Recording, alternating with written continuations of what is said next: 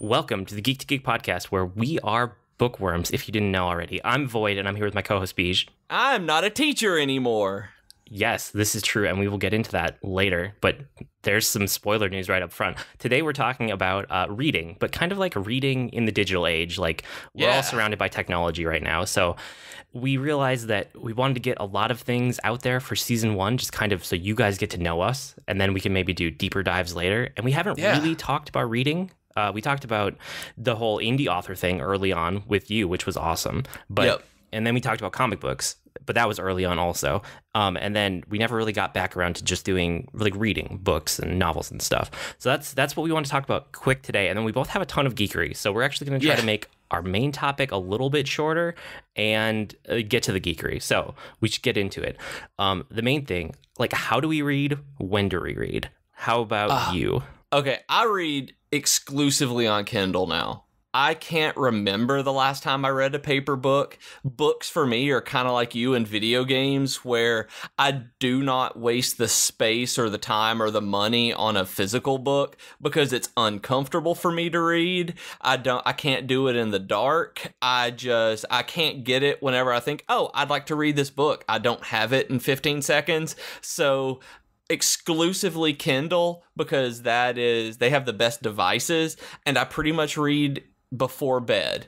I've gotten to the point where I don't make time during the day, because during the day is either work or exercise or some sort of TV, so that I can get that kind of narrative going.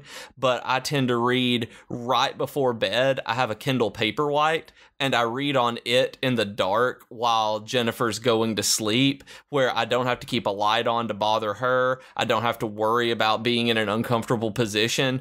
I can do it pretty much anywhere, anytime that I want with the Paperwhite or the app on my phone. That I've purged pretty much every paper book. I sell them at yard sales. I just get rid of everything but the ones that I absolutely hold dear to me, that I would hug that I would run back into a house if my house were on fire to get those books. But other than that, it's all digital. Yeah, and I'm basically in the same spot. I've slowly purged my collection. I used to have bookshelves and bookshelves full of books, and then I moved a couple times and had tubs and tubs. Yeah, tubs and tubs of books, like giant storage tubs full of them. And just through the process of moving and then having kids and having a house where like space is, we're not super constrained for space, but we're in a townhouse, right? We're not in like a giant sprawling mega complex house. We don't have a mansion or anything. So we've purged all of our possessions many times. Just get rid of stuff, get it out of here, make more space. And in doing that, the only books I have left that are physical copies, I have my old Star Wars Expanded Universe collection, because I still hold it dear. And it's kind of like, there was a good breaking point there, because Disney came in and reset the extended universe, the expanded universe, whatever you want to call it. And so all of the new expanded universe stuff I have digitally, but all the old stuff I still have my physical copies, and I don't want to get rid of those. And then the only other paper books that I still have, I have a signed copy of Old Man's War by John Scalzi. Awesome. I'm going to steal that from you. Well, I got it personally signed by him when I went to a signing, when I was at a nerd. Yeah, I went to NerdCon Stories last year, and just because it was in town where I live, it's in Minneapolis, and I live outside the Twin Cities, so it's perfect. At that same convention, I also got my original copy of Name of the Wind by Patrick Rothfuss, signed by Patrick Rothfuss. So those are the only other two physical books that I have left, are the ones signed by the authors from two of my favorite authors, two of my favorite series ever. Everything else I'm digital now. So I kind of do the same thing as you. It depends on the book. If I'm reading something I'm really into, I won't just read at night. I will read during the day. I will read during every free period I have. I'll read when I'm out and about. If I have a book that I'm just kind of picking away at, I'm more like you. I'll read it at night right before bed a little bit. But I've had a couple books lately, like Paper and Fire or like Ink and Bone. And now I'm into The Blood Mirror, which is the latest in Brent Week series that you talked about last week. And all of these I've been reading a lot. So the thing is, I read probably 95% of the time on my phone, and I use the Kindle app. So all of my books that I get digitally are Kindle. And I actually use WhisperSync, which you told me you've almost never used. I've never used, because since I read mostly on the Paperwhite, I don't keep the wireless on it. So whenever I'm reading, I don't want to run the battery down and worry about the battery since I'm already in bed in the dark when I'm grabbing it. So I tend not to keep the wireless on, and so it won't whisper sync wherever I'm at. So I just don't even bother with switching back and forth between the same book. I either buy the audiobook or I buy the ebook. I rarely buy both unless it's just $1 or $2. And see, a lot of the time I will grab both if it's a book that I really want to get through or that I'm really enjoying, or I know I will want to come back to and listen to again later. Yeah. Because if you guys don't know, a lot of the time when you like add a Kindle book to your cart on Amazon, there's a little button right underneath that before you like add it all the way to the cart. It's when you're on the page for the book. And there's a thing that says add audible narration. And a lot of the times you can get it from like somewhere in the $2 to $5 range instead of going and buying a whole audiobook for like $40, or if you have an Audible subscription, buying it for, you know, 1 credit or whatever, you can just get it for a couple bucks. So I will do that often, and I will read mostly on my phone, and then when I'm doing other stuff, I'll be listening to the audiobook and they sync up to whatever spot I left off, which is perfect. Yep. That's what I'm doing for Blood Mirror right now, and it works great. I've actually meant to ask you about this because I've had it. Well, it's not that I've had it. It's how does it know the exact spot you're at? I'm assuming that it's a general area where you might get a few paragraphs that you've read before when it does the whisper sync, just based on the way it does pages. No, it actually tracks it down to the word. So it's harder if you have it on like some kind of screen, because if you have it on a Kindle, you have a lot of words on one page, right? Yeah. So it'll kind of hold your place at the top of that page. Okay. Whereas like when I'm reading on my phone, there's less words on the page, so it's closer. And when I'm listening on Audible, wherever you stop, it will pick up at the exact word you paused it at. So Whisper Sync actually seems to track it down to the exact word. It just kind of depends on your page size and your font size if you're reading it. Yeah, but so 95% of the time it's on my phone. But I also will get out my Kindle sometimes if I go outside, or if I want to just sit and dedicate time to reading for hours on end, which I don't usually have time for. And then occasionally I'll just be sitting somewhere with my iPad and I want to read on that. So I have my Kindle app on there that, you know, Whisper Sync gets you to the same spot. So it doesn't matter whatever device I have in front of me. I can kind of read on anything. And the other thing that I wanted to mention, because when I tell people I read on my phone, they're like, isn't that uncomfortable? And it's really not. I mean, especially if you have a more modern phone that's a little bit bigger. Like I have a 6 right now, iPhone 6, which isn't gigantic, but it's not small either.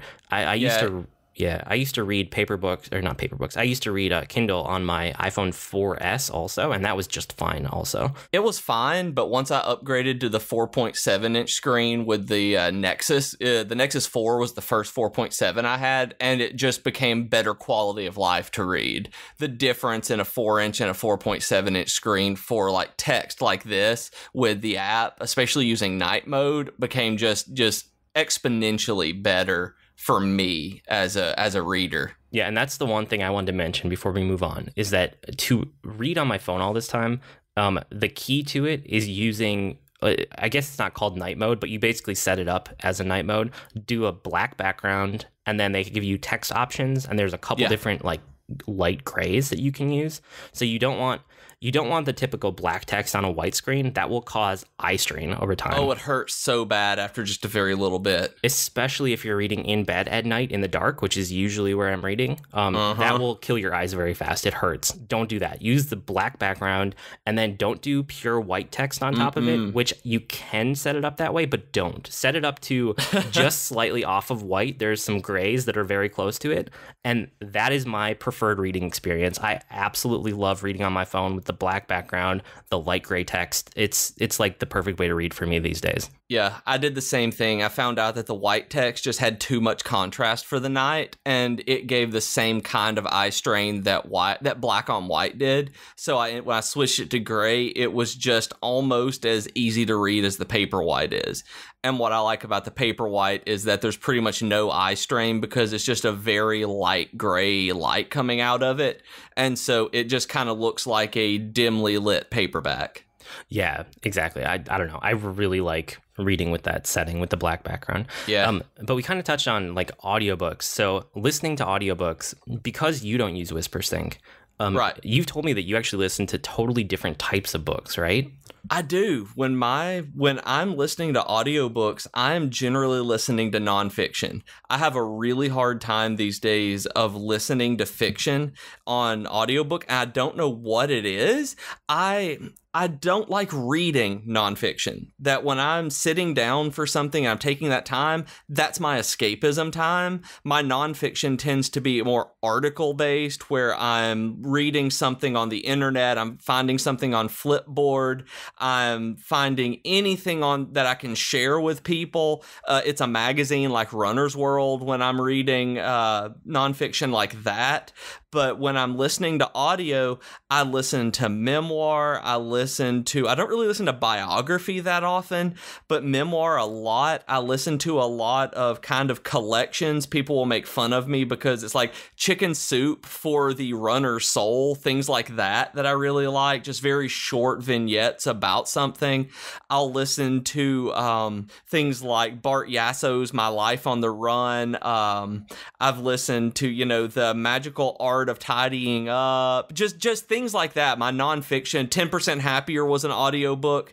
I really like that as I'm going out. It feels as though I like learning things while I'm on the move. It's like how my brain tends to work a little bit more, or just how my brain tends to work, that I will, when I'm listening, I absorb that information better, and it's kind of just, I don't even know how to put it, but when I'm reading a novel or listening to a novel on audiobook, it's almost like I lose myself so much that I zone out and I miss part of the novel.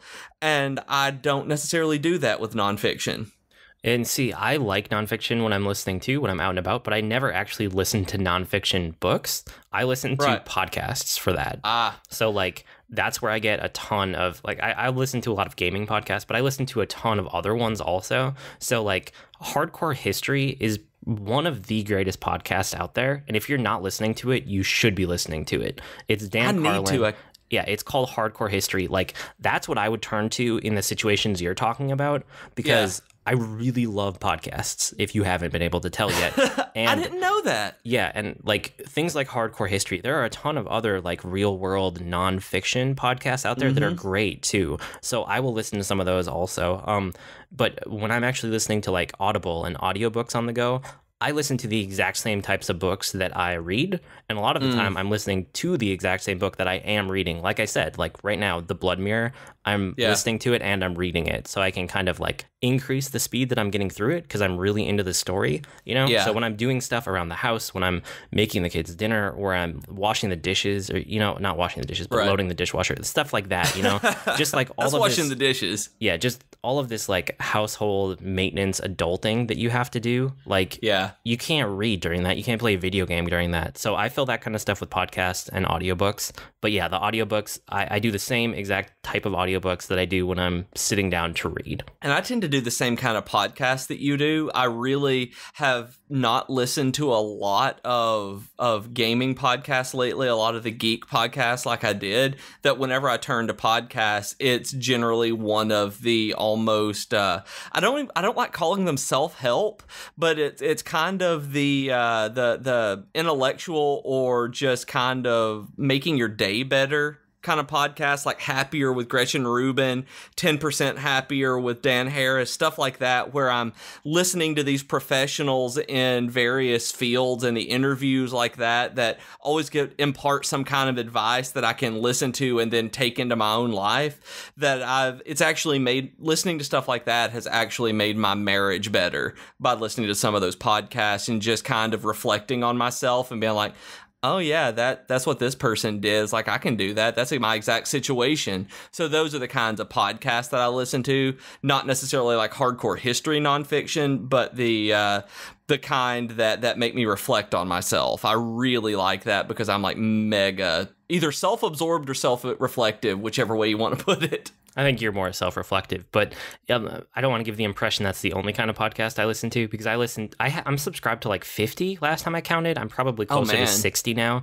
and I listen to every episode. Like, these are ones that I'm actively listening to every single week. Some of them are every 2 weeks or so, but I probably get a good 40 podcasts every week in my feed, if not more. and I listen to all of them. So I listen to tons of gaming ones and geeky ones, and then I listen to some that are nonfiction like that. I have a good mix that I like. And like even nonfiction, I've been listening to the 538 election podcast, and it's been making me feel better about the election because it's not partisan one way or another. Because I don't like to get deep into partisan politics. It just makes me angry and frustrates me. But the 538 election podcast is just all about the statistics, and I find it, oh my gosh, it's so interesting to dive deep into stats. I've always found stats kind of interesting ever since the first stats class I took when I really didn't want to take it and I had to. And by the end of that, I was like, oh, this applies to like everything in life. Like stats are so important. And now I do things like I do analytics for, like digital marketing. So all of these stats things that I always liked, I get to do them to some extent now, which is cool. But the 538 elections podcast is all about like the polls and the stats and the model that they use. And it's not about the partisan politics that I hate. It's about the interesting, like kind of just stat part of it. So that's cool. See, and even with that, I don't think I would be able to listen to 538 because I take everything and then extrapolate it, which is a personal issue that I have, and look kind of down the road rather than what's directly in front of me. So even when I listen to statistics, I'm looking forward and applying those kind of sociologically to people. And then that makes me go into that slippery slope fallacy end of, well, this is what's going to end up happening, but what if this happens? And I know that it's illogical. I know as an English teacher that is not how it works because I have to deal with argument all the time, but that's how my brain immediately goes with politics. So even with it being stats based, I couldn't listen to that podcast. Yeah, and I don't want to get too into politics here, but right. But no, I can see that perspective of it. I just like it for like the math part of it and the stats and the model and like all of that stuff is super fascinating to me. Oh yeah, but anyway, that kind of thing that's kind of like our nonfiction area. I know you want to talk a little bit about fiction and like the draw of like sci-fi fantasy, because I think that's mostly what both you and I read.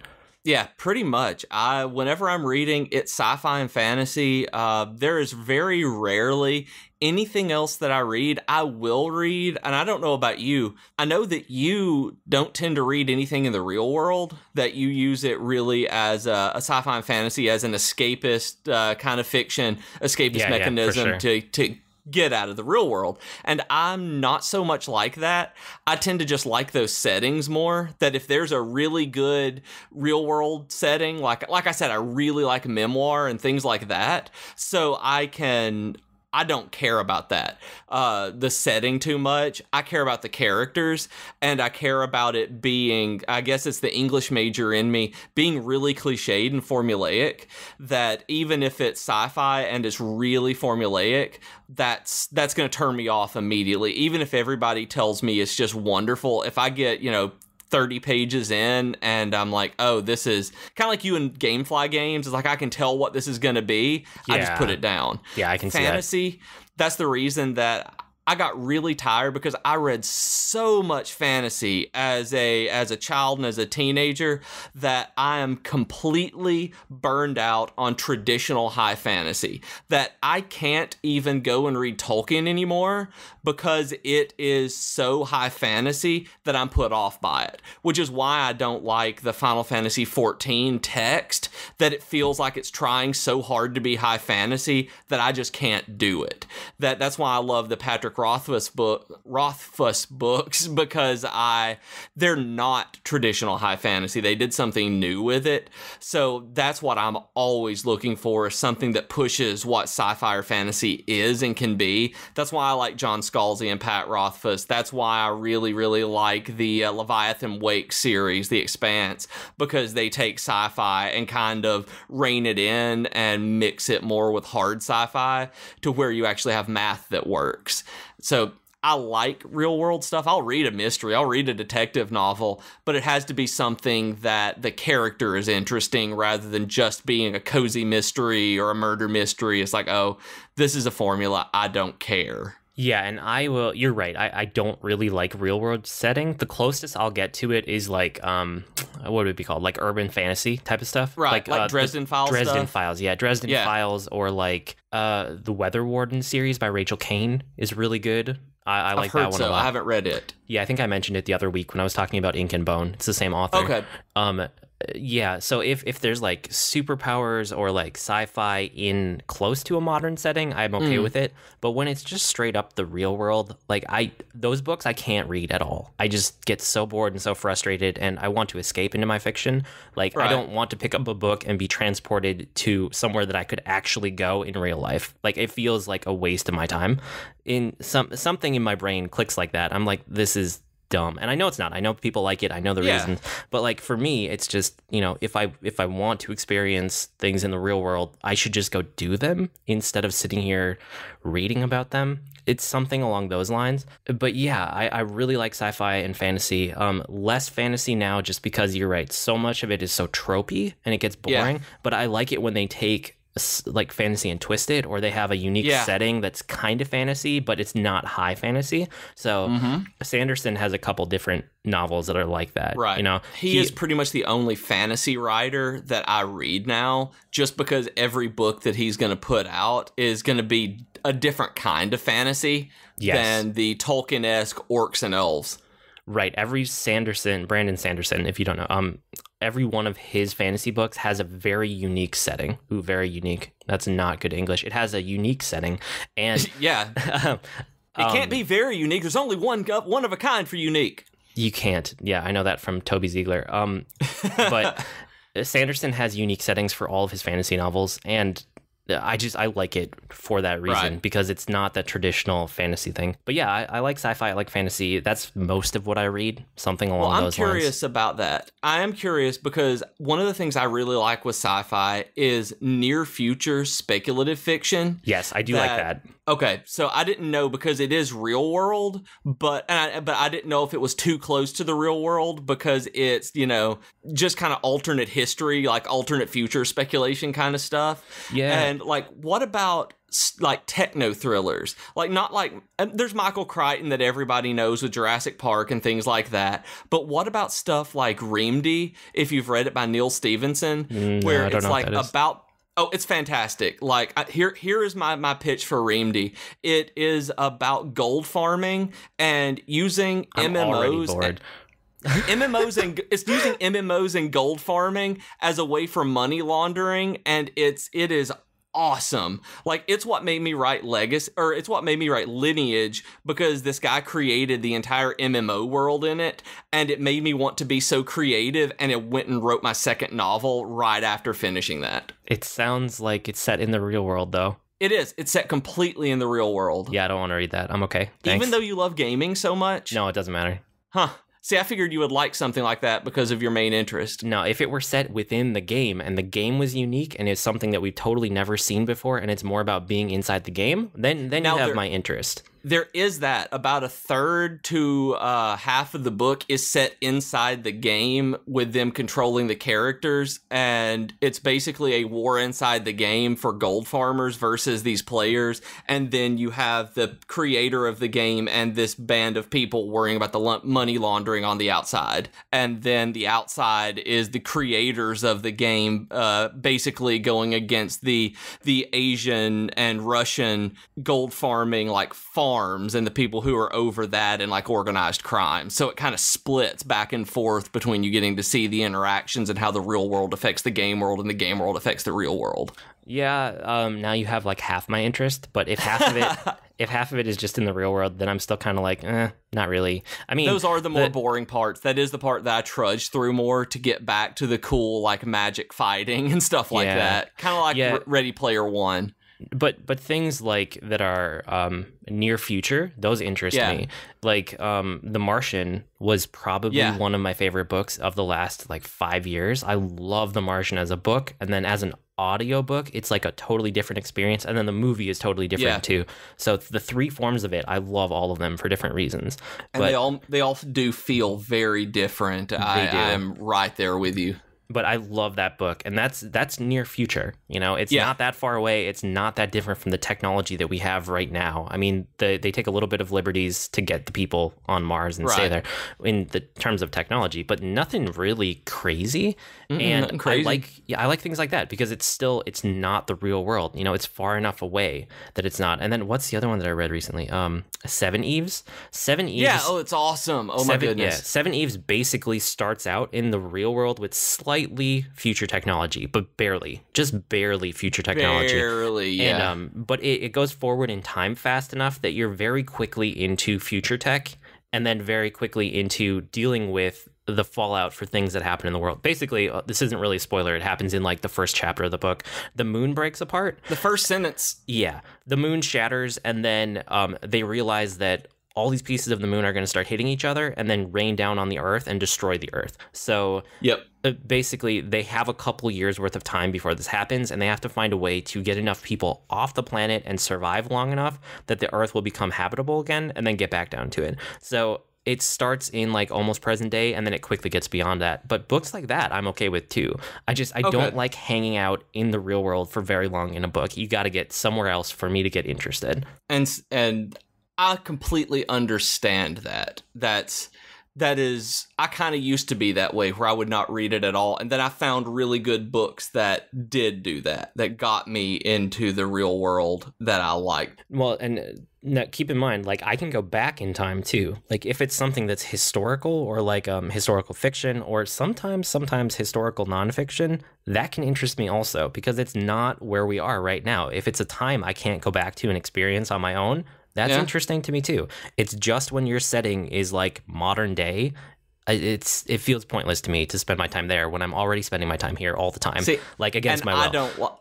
I don't like history books. I don't like alternate history books that much. I'll read some of them, like Man in the High Castle, but not many of them. I don't particularly care for alternate history. Or even historical fiction. I'm just like, I don't care about this. It totally depends on the book. But yeah, I mean, that's kind of where my tastes lie in general. And I wanted to read, with talking about 70s, I went and looked at the very first sentence of the book because it's one of my favorite opening lines ever. And so for those of you who are interested by the idea of what Void was talking about, the very first line is the moon blew up without warning and for no apparent reason. Yes. And for me, that's like, I read the entire book based on that sentence. Yeah, basically me too. It was good. It was worth reading through. But yeah, so the other thing that both of us read, and you more than me, I would say, are comics. And we didn't want to get too deep into this because we did a whole episode about it. And it's actually, we will admit this, just based on our stats, it is the least listened to episode of our entire podcast ever. Yep. I look at the stats at least once a week and just kind of see how all the episodes are doing and see how the community is growing. And it always makes me happy that our community is slowly growing over time. We're organically getting more people that listen and more people that interact, and it's fantastic. But I do like to look back and see what are the episodes that like most people just haven't heard. And comics is literally the worst performing episode that we ever created. Ever did. Yep. You guys just did not like our take on comics at all. Nope. So if you haven't, I suggest go back and listen to it. It's like episode 4 or 5. It's way back by the beginning. It's number 5. And oh my goodness, I'm looking at it right now and it is significantly worse than all the others. Oh, I told you, it's not even close. But yeah, if you want to hear like our history with comics and what we like and what we don't like, go listen to that episode because I know you probably haven't. Yeah. So the only thing that I really wanted to say about comics is that the Marvel Unlimited service is really good. If you ever want to try to do a deep dive into comics and you haven't and you don't want to spend a lot of money, just pick up like a month or 2 of Marvel Unlimited. It's kind of like a Netflix for comics, but it's only Marvel. But Marvel has this huge catalog, so you have a ton of choice. It's fantastic. The other thing is, I wanted to mention the 2 comics that I'm actually actively subscribed to on Comixology that I get like every single issue that comes out. It automatically buys it and delivers it to me digitally. I get Wayward right now, which is it's like Japanese folklore, like yokai and ghosts and things like that, but they're in the real world.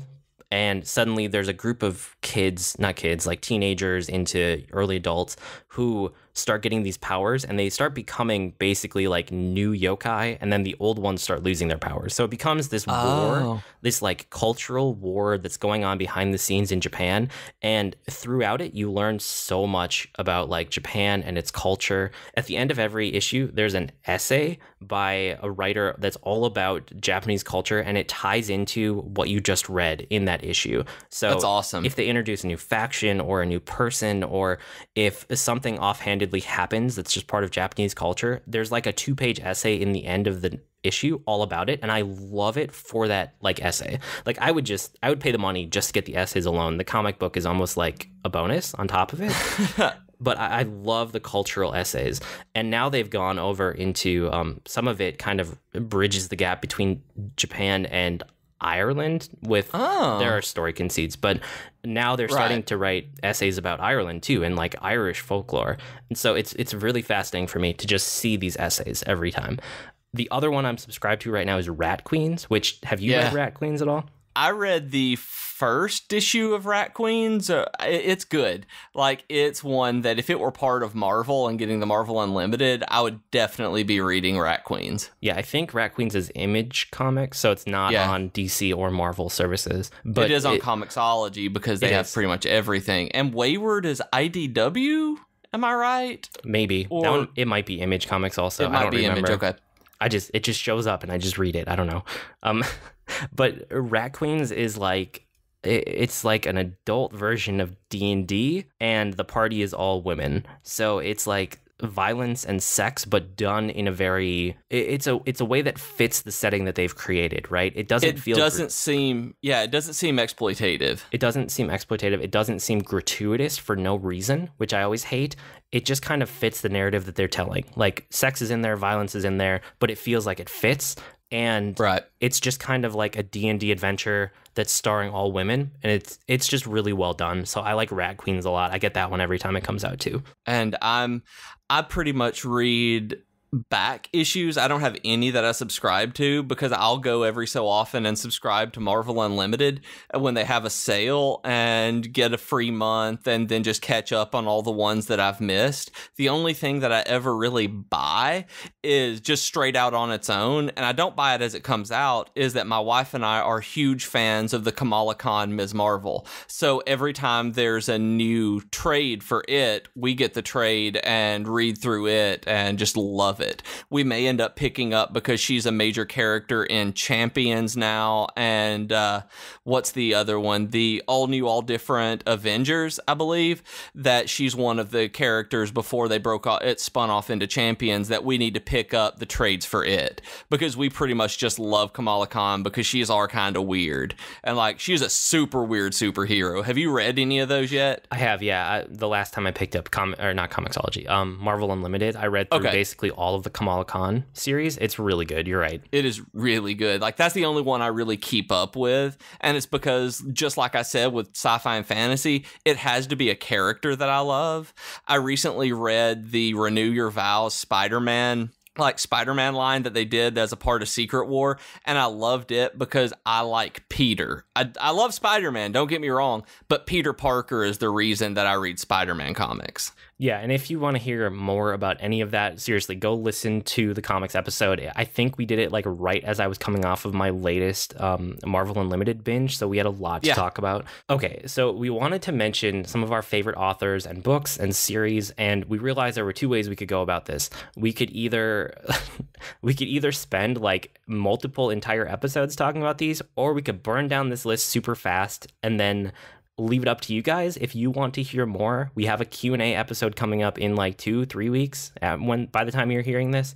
So send us any questions you have about these authors or books or series in particular, and we will dive deeper because we're just going to burn down this list really quick and then get on to our weekly geekery because we have a bunch we want to talk about this week. So here it goes. These are mostly just names and titles without a whole lot of description, but if you like some of these, you'll probably like other ones because it means that our tastes are similar. So Patrick Rothfuss, he's my favorite fantasy author. His series that's called The King Killer Chronicle, the first book in the series is Name of the Wind. It's fantastic. One of my favorite books ever. One of my favorite series ever. I don't remember what episode it was, but we talked about this. Maybe it was the audiobooks episode where we talk a lot about how it is a completely different take on fantasy. So I didn't read this for years, and I wish I had.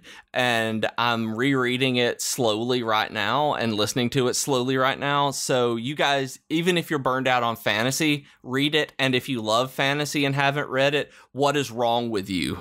Read it. Yeah, and then John Scalzi. John Scalzi is my favorite sci-fi author ever. Hands down, the best. I've read basically everything that he's written. I would recommend check out Old Man's War, which is a perfectly good standalone book, but it also has an entire series behind it if you like it and you want more. But it stands alone just fine. You can read Old Man's War and move on and not feel like you're missing out. So Old Man's War is one of my very favorite science fiction books ever. The other one of his to check out is Lock In, which is a fascinating look at like the near future, having robots that can go out in the world for people who are disabled. It's very fascinating. Brandon Sanderson is... Well, I actually want to say one thing about Old Man's War. With Old Man's War, it is about recruiting elderly people into the military and sending them off into outer space. That's what made me read it in the first place, was hearing about recruiting senior citizens and sending them into outer space as soldiers, and that conceit made me read everything in that series. That I just love it, and it's character based. Again, that the premise is great, but you want the characters are awesome. Yep. So Brandon Sanderson, I know both of us have read most of his stuff. I've read almost everything. Everything of his except for the Alcatraz books. Okay, I haven't read Alcatraz either, so we're in the exact same boat. But I'm going to say Mistborn series is really good. The Emperor's Soul is my favorite thing of his. It's a novella. It is brilliant. Yeah. Oh my goodness, it's brilliant. It's one of my favorite pieces of writing, especially by him. The Stormlight Archive, which starts with the book called Way of Kings. It is epic fantasy, but it's definitely a unique setting like we talked about before. Yeah, and it's my favorite. The Way of Kings is probably my favorite of the Sanderson books, that I just absolutely adore it. And I don't generally go into like the 1,000 to 1,200 page fantasy novels because there's so much of an investment. I am waiting, just expectantly, just anxiously, just rocking back and forth. Give me the third one, give me the third one, give me the third one. And then the Rhythmatist is really good. It's really good. It's a weird magic setting that's totally like an alternate, I don't know if it's alternate history, kind of. It's gear punk. Yeah, it's like it's weird. I guess that's a good way to describe it, like gear punk, steampunk, alternate history, early 1900s, but with magic. That's the best I can do in short form. Yeah, with like battling, like chalk drawings, like Pokemon. Yeah. It's weird and young adult, but don't let that put you off. It's super cool. Yeah, it totally works. Steelheart is another one that's fantastic. It's superheroes. It is, well, I guess, no a superhero superheroes. novel, but the conceit is that anybody who gets superhero powers becomes corrupted by them and becomes a supervillain. And that's the premise for the whole book, and it's fantastic. There's 3 of them. The series is done now. It's really good. So Steelheart, check that out. Legion is another good short story. There's a couple short stories now. Yeah, and that's kind of like multiple personalities, but all of them are very intelligent in different ways, and he switches them out and talks to them as needed. And uses them as a source of information, and it's kind of like the Matrix and being able to download whatever skills you need, but it's with a set group of actual multiple personalities. Really well done. Yep. And then I'm going to say don't read Elantris. That's the only book of his. And I disagree. It's awesome. That's the only book of his I'd ever did not enjoy. It's very, very slow and long-winded, and it's his first published book, so I understand why, but I don't like it. And people keep asking him to go back and revise it, and he's just like, no, it's done. I've got more stuff to write. But I enjoyed Elantris, but you're absolutely right. It is slower and more plodding. And I would also like to talk about Warbreaker. It's free on his website. Warbreaker's good. Warbreaker is super cool. It's like the next series that we're going to talk about, in that it uses colors as its magic system, and it's great. Like, Warbreaker didn't get the attention that it deserves, and you can go onto Brandon Sanderson's website right now and download the ebooks in any format that you want, not having to pay for them. He worked it out with his publisher. So go download Warbreaker, and it really is super good. It's one of the ones that I could not stop reading. Yeah, I forgot to add that to the list, but you're right. Warbreaker is really good. Okay, next up, Brent Weeks. We talked about this a little bit last week with the Lightbringer series. The newest one, The Bloodmere, came out, and that's what I'm reading right now. But the first one is it The Blinding Knife or is it The Black Prism? Do you remember? I can never remember. I think it's The Blinding Knife. You can Google while I talk.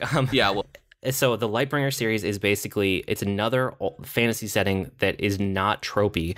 it has magic users, and they use their magic by, it's called drafting colors. So they have to look at something of the color that is associated with their magic, and every different color has different magical properties associated with it, and they're limited to what they can do with that color.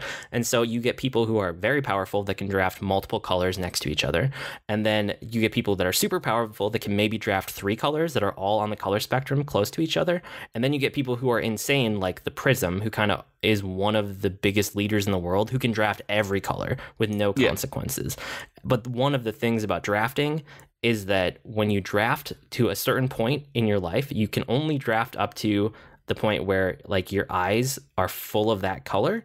And then the halos of your eyes, like the irises, will break open and the color will leach into you and become a color white. And you basically go insane with the color of magic that you are. And you're basically controlled, and you basically become an elemental of that. Yep. Where it's you are then trying to pull yourself and create as much of an elemental like creature and golem out of yourself as you can. It's like not self-mutilation, but self-enhancement through using that magic and the colors.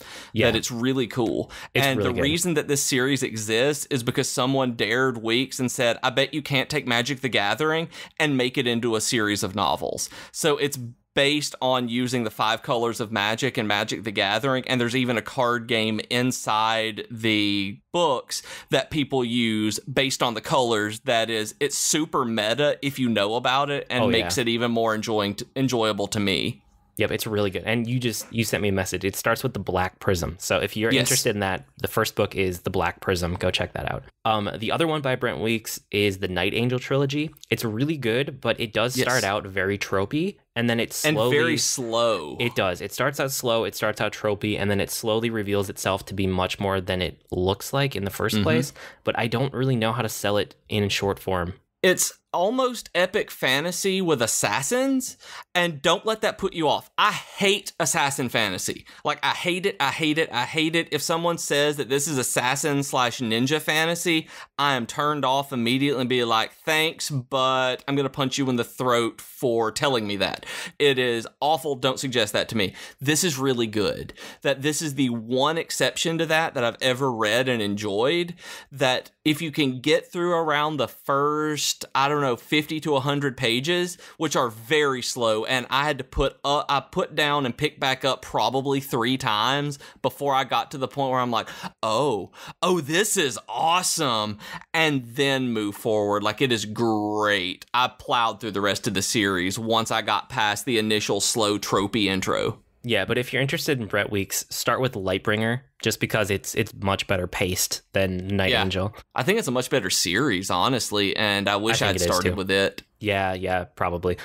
Jim Butcher is, like I had mentioned earlier, the Dresden series is one of the only, like, urban fantasy ones that I will actually read. Dresden is fantastic. I don't know, it's modern settings, but it has wizards. Wizards are real, and, like, basically mystical creatures are real. A bunch of magic stuff is real. But the main character is Dresden, and he's this, like, I don't know, he doesn't want to interact with the wizarding world all that much because they don't like him. And he's kind of like a detective for hire, kind of, is where it starts. And then it goes he's a private investigator. It's basically a detective series where instead of being a disgruntled police officer, it's a disgruntled wizard. Yep. Very noir. I like it. Yeah, and then another series of his that I read and enjoyed was Codex Alera, even though it's, I knew you would say that. It's much more tropey than anything else we talked about. But if you don't mind tropey fiction, then Codex Alera. Cinder Spires is actually pretty good. That's his newest one. Have you read any of it yet? No, I have it. I have it on audio, and I have the ebook, and I haven't read it at all. And given that I wrote a steampunk novel, I should read it because it's actually supposed to be, from what I've heard, actually very similar to my novel. So I need to read it and see. Mine came out first. I win. Yeah, I guess the setting's not that different from your novels. The ones that you're talking about, the steampunk ones. But his take on it is very different. But yeah, it's a steampunk setting done by Jim Butcher. And the first book was decent. It wasn't fantastic, but it set it up so that the next books going forward look like they could be very interesting. Now that great. kind of the intros to all the characters have been done, and like they've kind of been assembled into a crew by the end of the first book. Right. It's in a really good spot for book 2 to be great. So that's kind of the way pick Dresden Files was too. Yeah. And then I'm going to say Rachel Kane, which I know you haven't read any of. I haven't. But the Weather Warden series is the other one that's kind of urban fantasy. I wouldn't even call it urban so much as like modern fantasy. And it has, there are people in the world called wardens, and they can control one of like the 3 primary elements of the earth. So there's weather wardens, earth wardens, and fire wardens. And there are rare people who can, this sounds familiar to you, but they can control multiple different like elements in that way. Right. It's not people running amok wild. It's basically like all of the people who are found to have these powers get brought into this organization that tries to just keep the earth in balance. And that's kind of the premise for the whole thing. So you get hired, right? Like your full-time job is being a weather warden or an earth warden. And so if you're a weather warden, they position you somewhere where weather can get kind of out of control, like, you know, Hurricane Central or like Florida or like Tornado Alley, you know, something like that. If you're an earth warden, they'll put you on like fault lines to like make it so earthquakes aren't as bad. And they hire you full-time. That's your job for life, you know, if you want it. It starts there, and then it starts to take off with more kind of fantasy elements that get added in, people who become corrupt, things like genies and jinn, like existing. Cool. They exist in the real world, and they interact with the elements also. So these things slowly become revealed. But that's like the premise for Weather Warden. That's really good. And then the other one of hers that I really like is The Great Library, which I've talked about like 3 episodes in a row now. So Ink and Bone is the first one. Paper and Fire is the second one. I don't think I need to sell you on it again because I talked about it enough. I know you wanted to talk Stephen King. I'm a huge Stephen King fan, and I had almost avoided his stuff for a long time because I was like, his movies are kind of bad. You know, I've heard a lot about it, and then I read Stephen King. I had a friend give me The Gunslinger when I was in college, and I just fell in love with it. And I read the original unrevised version of it and loved it. And it's kind of like reading the first Night Angel or reading Elantris, where it's like, I see where this could go and be all right if it were done differently. But then the rest of the Dark Tower series just pulled me in, and I became a Stephen King fan for life. I have everything but his last few books in hardcover.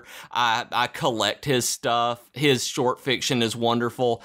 And I don't really get scared of Stephen King when it comes to his stuff. Like, horror fiction doesn't really scare me that much, but he writes about people so well. He understands people, and there are characters in all of his books that, despite whatever the setting is, despite whatever the conceit and premise of the book is, I am loving or hating those characters enough that I'm invested in it. And so I will read almost anything that he does.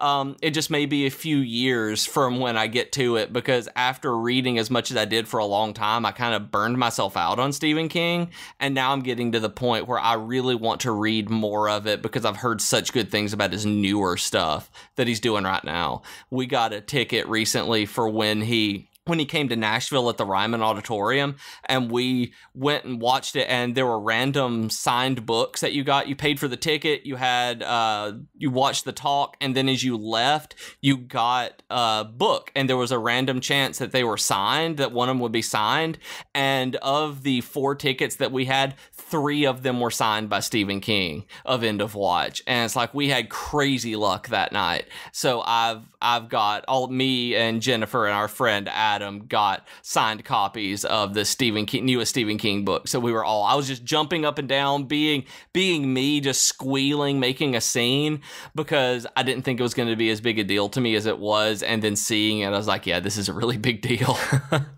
Nice. And again, if you guys want to hear any more about any of these particular series or authors or our opinions, like, we could probably do podcasts on every single one of the series we talked about and just dive in deep. I don't know if I want to do that because that's a lot of work, and that's basically a book club, but we have that. We maybe eventually a book club, we'll see. But we do have that Q&A show, just like Ask Us Anything style, coming up later in November. So send us your questions, send them on Twitter to @GeekToGeekcast, or send them on the subreddit. We have a thread where we're gathering them all up. If you guys ask about any of these particular, we will answer because we like them. So you can do that if you want more information. Besides that, before we get on to Weekly Geek Read and stuff, we haven't asked for a long time, but ratings and reviews on iTunes are still like the best thing you can do to help us grow the audience. They make a huge difference, and I know that there are many, many more of you out there than we have ratings and reviews. So if you can take a minute, you can't just click on the podcast in the podcast app for some reason. You actually have to search for it as if you've never heard of us before and navigate to it that way. But if you do that, leave us a star rating, leave us a quick, it only has to be like a couple words, review if you want. That would be amazing. We really appreciate it. Like, I see every single review that shows up there, every rating, and I appreciate everyone. So thank you. And I want to also ask, tell your friends. That's really one of the best ways that we've had to build the community around here, is basically just bringing somebody in. So if there's something that we have talked about, share our podcast with them. Share the individual link. You can get links to the individual episodes and show notes on Void's blog, and there's also on Stitcher specifically, you can get individual links to the shows. So please, please, please tell your friends. Yeah, that'd be awesome. And then I know you have the offer of the week this week, right? Yes, absolutely. This week, I want to talk about Loot Crate. Even though I have never subscribed to Loot Crate myself, I get a lot of the stuff from Loot Crate because I have friends who do. And whenever they either get stuff that they can't use or don't want, or they think would be cool for me and my wife, or they're doing it for a program and, you can't give a Deadpool whatever to an 11-year-old, we've always inherited all of the geeky stuff, and we have really enjoyed Loot Crate. So if you guys want to get 10% off at Loot Crate and give it a try yourself, and help us out and support the podcast, you can go to trylootcrate.com/geek and use the promo code BRIDGE10 at checkout so that you can get 10% off and support us. Awesome. So try it, get some stuff. It's geeky stuff, so you'll love it. It is. It fits us. So with that, it's time for Weekly Geek Read. And if you don't know, it's where we share what we've been geeking out about this week. Why don't you go first? Well, the first thing I've been geeking out about is this new MacBook Pro that they just released. I am so excited to get this. I bought it. I was waiting. I was watching the Apple event as it came on. I pretty much set my day around waiting on the new MacBook Pro to go on sale because my Mac is 13 years, or not 13 years old. Oh my goodness. It's a 13-inch 6-year-old MacBook Pro that is on its last legs. That I think the RAM is going out of it. The battery is dying, and I got it on my first wedding anniversary. So I am ready to upgrade, especially with moving into a new career of web development and design. I need way more screen real estate and honestly more power just to keep as many tabs and programs open that I'm using at the same time. So at the end of November, you're going to hear me really geeking out about this new space gray MacBook Pro that I have coming in that I'm just waiting for, and told my wife this morning that I was like, I wish they would hurry up and ship it because I'm dying for it. Other than that, waiting on that, just checking it all the time. Been playing Overwatch again. I've been playing for the Halloween event that ends today as of recording this, and I love the Halloween skins. If you guys didn't know, I love Halloween, like love it, love it, love it, love it, love it. And my wife and I tend to go all out. We got married on Halloween. If there's a Halloween event in a video game, I am all about it. And so being able to get a demon Hanzo skin, a possessed Farah, it just makes me so happy. My ghoul Ana, it's great. So I've been playing Overwatch a lot and still being pretty terrible at it, but learning how to snipe a bit. Actual sniping, not just hiding in a corner and spamming shots, like tracking people's heads. Like, I'm trying to get better at that. Also, quitting my job. I quit my job today. As of this recording, is my first day of self/unemployment. Yay, officially. So it's like, woo! I'm terrified. This is absolutely terrifying, but it's awesome. I'm no longer Professor Beej. I'm just Beej, even though my Twitter handle, I've been trying to think whether or not I should change my Twitter handle to not being Professor Beej anymore. But moving into, like I said, web development design. And this week, I've specifically been geeking out about R.L. Stine, the Goosebumps author, Fear Street, that guy, because the book festival that I'm working for now now is going to get R.L. Stine in April. So I'm going to get R.L. Stine to sign my Goosebumps collection. That I still have all of my Goosebump books from when I was a kid, that it's like 30 of the first 30 I think I bought. And I have the very first edition of Welcome to Dead House, the first printing, first edition of the first Goosebump book, Welcome to Dead House, on my shelf in just about near mint condition. So I'm going to get him to sign it, and I'm so excited that he is going to be able to, that it still has the Walmart sticker on it from when I bought it, that it was $2.21 when I bought it, that I am so excited to see R.L. Stine. Like, we have been working so hard for weeks to make sure that this is worked out well. We recorded this really stupid video that I'm going to record. I'm going to link in the show notes so that you guys can just see how dumb I look in a web video like this, that we made it as goofy as we could. Like, R.L. Stine coming to my hometown and being a part of that and being part of that marketing has just been wonderful this week. So that's what I've been geeking out hardcore about, is getting him to sign my first edition first Goosebump book. That's awesome. I just, for all of your geekery, the only thing I'm worried about for you as a fellow developer, that new MacBook Pro, it doesn't have an escape key, and it doesn't have a whole lot of ports that you might be used to if you're using modern computers, because they're really trying to push the USB-C and their proprietary Lightning stuff. Like, I'm afraid you're going to have to buy like $100 worth of adapters to get it to just work, where it should just work out of the box. But again, I'm going to wait. You have to tell me about it when you get it and see how it works, but those are my concerns. So I'm not as worried about the escape key, because a lot of the default touch bar has an escape button on it. So, and a cancel button that I've seen. So I'm hoping that it's not being there isn't going to be as big a deal as it sounds like it could be. And I've heard a lot of people. Some people are going to be remapping caps lock to escape. So that may be an idea. Oh, yeah, that might work too. That'd be kind of annoying, but I guess it would work. Yeah.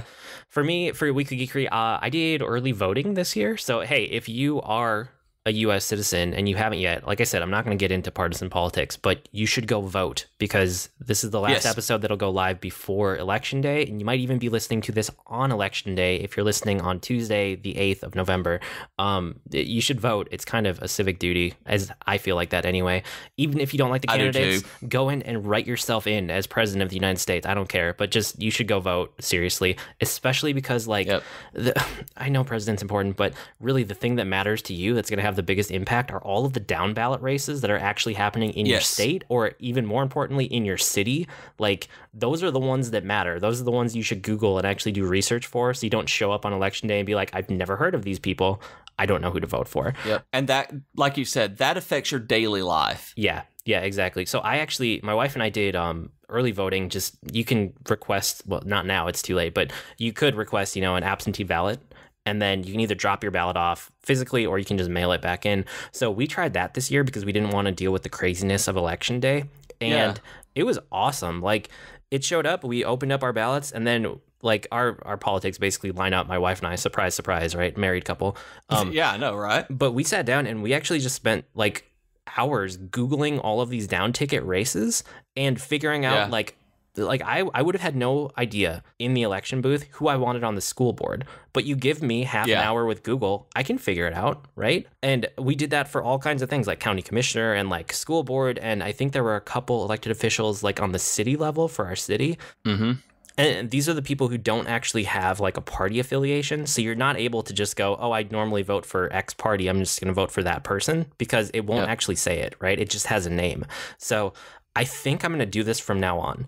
I have no stress about Election Day, because I don't have to go anywhere. I don't have to be anywhere at a certain time. I don't have to like get in line and wait. Like, I'm done, right? I did my part for early voting, and I got to do it in the comfort of my own home. I got to spend time Googling it and researching it and talking it over with my wife. It was fantastic. So I geeked out about early voting this week, which sounds kind of like extra geeky. That may be the nerdiest thing that's happened on this show, but I'm right with you. We didn't early vote, but what Jennifer and I plan on doing is getting we're going to look at the ballots, see who is on it for the local stuff and statewide stuff, and then do our research on it, because we want to know. We've already voted for the city council, but there's a lot more coming up in terms of judges and like you said, different, school board stuff that will affect us and our friends and family that we want to know about. So we're going to do our research this week. That was honestly on our to-do list already. Yep. So if you're a U.S. citizen and you haven't voted, go vote. That's my political statement for the week. That's all I'm going to say. Yep. USA. Besides that, I was playing Civ 6. I picked that up because I've liked Civilization 4 and 5, and now I like 6. It's good. I'm never someone who's like done a deep dive into Civ enough that I'm super pumped about the changes. It's more like, hey, they made changes. This game is still good. It's mostly just Civilization, but that's not a bad thing. And like, I don't like, it's one of those that it hasn't changed that much, but I don't mind, and I don't regret spending the money on it. And I'm actively playing it a little bit every day, and I like it. Like, have you played Civ at all? I get so bored with them. Oh, okay. That's okay. That kind of game is like, I like them. They're fine. And I completely understand why other people like them. But after I play just a few minutes, I'm like, yep, this is the game. And then I go do something else. Yeah, so for those of you who have played Civilization before or are playing the new one, I've already done like four games to completion. I didn't win all of them, but I did win a religious victory, which was cool. It's a new thing that they have in there that wasn't really in there before. And then I won a cultural victory, which behaves differently now because there's like tourism, which didn't used to exist. Those two were fun. I'll probably go for a science victory next. A military victory is the most boring because you can do that better in other games that are more RTS-y and less Civ-y. Yeah. But I'll do that eventually too. But yeah, I mean, Civ, it's good. It's a new Civ. If you like Civ 5 or Civ 4, you will probably like Civ 6 because I don't know what else to say. It's Civilization again, but it's still good. Besides that, I got a really, really good run of Gamefly games. I know I didn't even talk about them last week, I think, because I got a bunch of games that I just turned around without liking all that much. Wasn't that interested. Real stinky. Oh, I don't like dwelling on games that don't have anything interesting or redeeming about them. Like, I don't want to sit here and be negative. But this week, I got Uncharted 4, I got Attack on Titan, I got Battlefield 1, I got Titanfall 2, all within a couple days of each other. So Uncharted 4, I was super surprised that I liked it because I know you've heard me complain about the other ones. So I tried the Uncharted collection, and I've tried the games before at other people's houses, and I could never get into the series. Something about 4, they finally got the good balance between story and the rest of what you're doing, and the story hooked me, and I'm invested now. So that was the very first one. I've probably churned through 45 games now since I signed up for Gamefly like 2 months ago, because I do them so fast. And this is the first one that I actually used that keep it button. So I own it now for like, it was cheap too. It was like $20 to keep it. You know, they mailed me the case and now I own it. My only physical PlayStation 4 game that I own.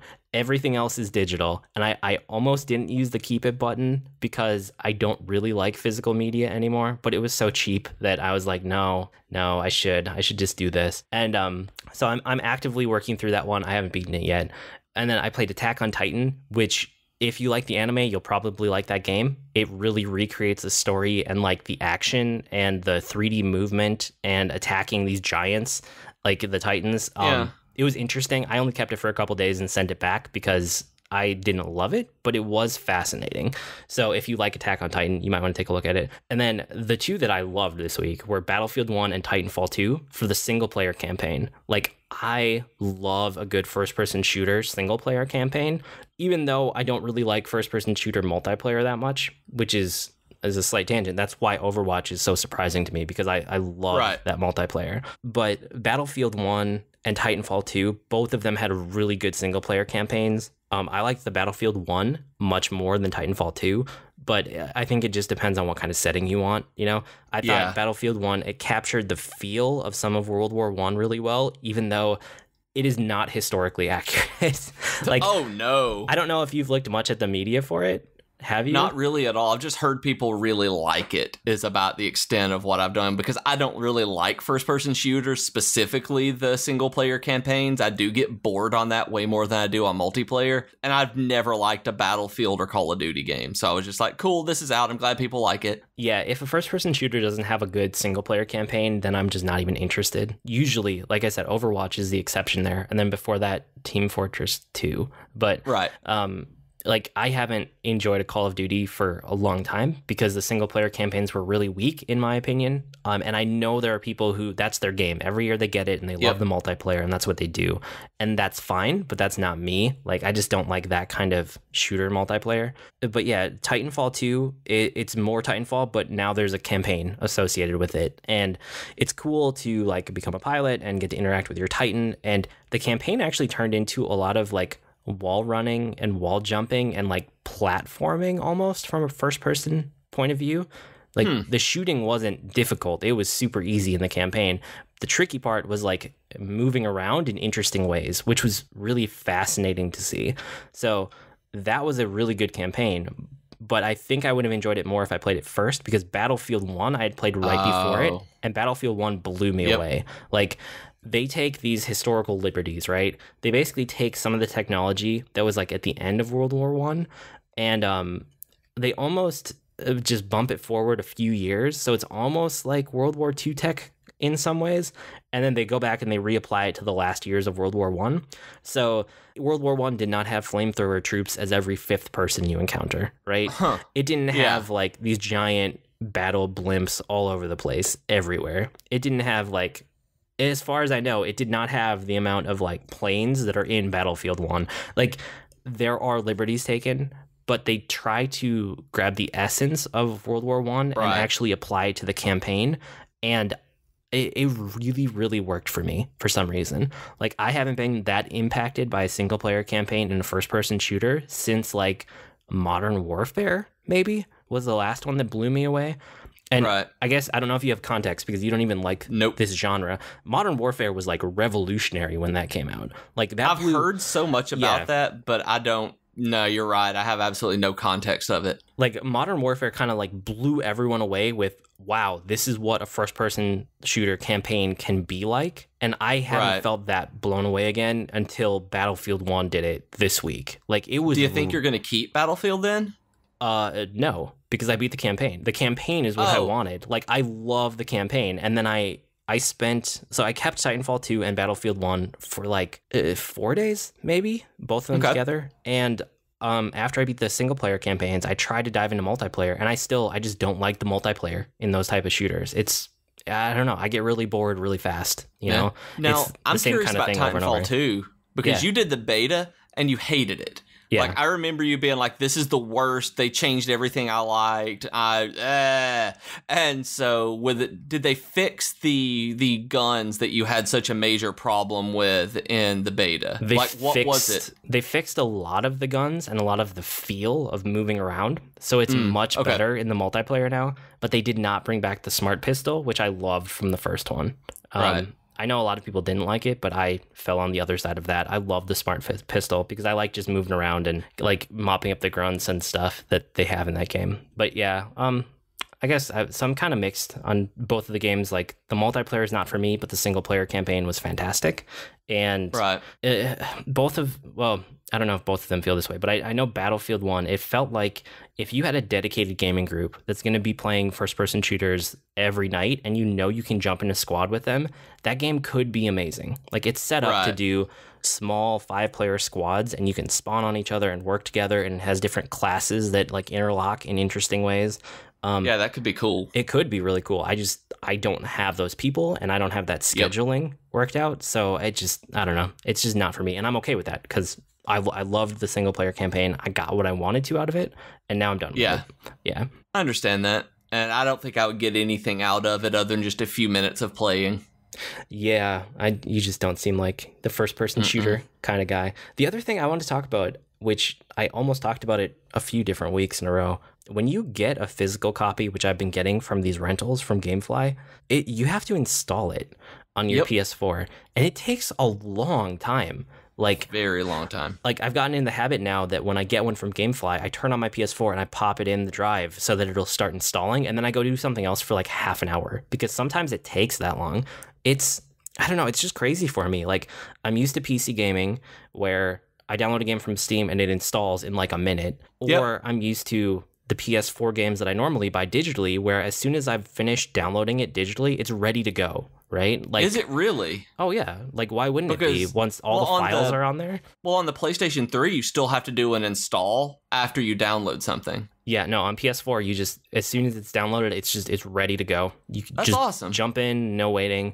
So having these physical discs that you have to actually wait to install them and like update and all that, it's really a pain that I don't like. I'm really glad that I'm mostly just digital media now. Totally understand, because that was always a frustration for me and just wanting to play something. I get a new game because I don't do digital on console generally, mainly because of cost, that I'll like wait on something to go on sale at GameStop or get a used copy. And it's always super frustrating when I'm like, yeah, I want to play this. And then it's like, oh, I have to wait because it's 1996. And I just have to, go and do whatever I'm going to do. Like you said, I do something else while it's installing. Yeah, and hate it. It's also kind of weird that with Battlefield 1, Titanfall 2, and then the end of this week, Call of Duty Infinite Warfare is out. Oh, yeah, Infinite Warfare. That's the space one, right? Yeah. So like I said, I like a good first-person shooter campaign, so I keep my eye on them, even though I usually don't buy them and keep them with the multiplayer thing. It's so weird that 3 weeks in a row are like all of the major FPSs for the year. It's like, why aren't these spaced out more? Why are they competing with each other so much? And I know the reason is they want to get out for, Christmas season. Mm-hmm. But it feels like you should have pulled at least one of these out and put it in a different part of the year that was just empty, Like, yeah, because there was a drought for a good long time. Yeah, like summer is usually slow, or sometimes like Q1 is slow, like into next year. I feel like they're all going to kind of cannibalize each other a little bit, and they're not going to sell as well as they could, but we'll see. Especially because people, may pick one. Because I know I've seen people talking on Twitter. I know I've talked to, I think it was Scary Booster, who was going through and talking about, well, Titanfall 2 and Battlefield 1 are out. Like, I can't buy both of them. That I have to pick, and I'm going to pick Battlefield.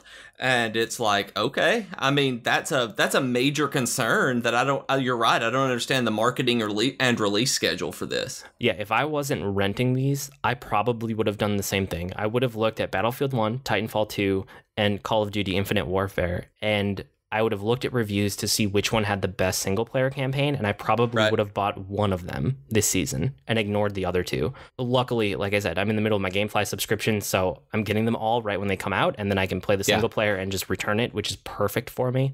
But yeah, I mean, a lot of people, you're going to buy one. You're not going to buy three of them. So I really wonder how that impacts the markets with each other. Yeah, we'll just have to look at the sales after a few months and really after the holidays and see what they did. Yeah. Cool. Well, that was a lot of random topics for Geekery. I love it. I do too. I think that'll about do it for this week. Don't forget, you can send us questions. We're still looking for questions for a Q&A episode in late November. With that said, you can write to us with comments, suggestions, or feedback. Our email address is geek2geekcast@gmail.com, or reach us on Twitter @geek2geekcast. And we have our longer discussion threads. Our subreddit is reddit.com/r/geek2geekcast. And if you want to get email updates about any of our podcast networks, I don't know why I said that, you can sign up at geek2geekcast.net and tell us what shows you want updates about. I still blog almost daily at agreenmushroom.com, and you can find me at grnmushroom. That's green mushroom without the E's on Twitter. I'm on Twitter as @ProfessorBeej. That's Beej with 2 E's that I stole from his green mushroom. And I host the Geek Fitness Health Hacks podcast, and it comes live almost daily at geekfitness.net. And it is on all the social networks as @GeekFitnessCast. We've been Void and Beej with your Geek to Geek podcast. That'll do it for this week. See you next week, geeks. Bye, geekies. Happy Hallow Geek this week.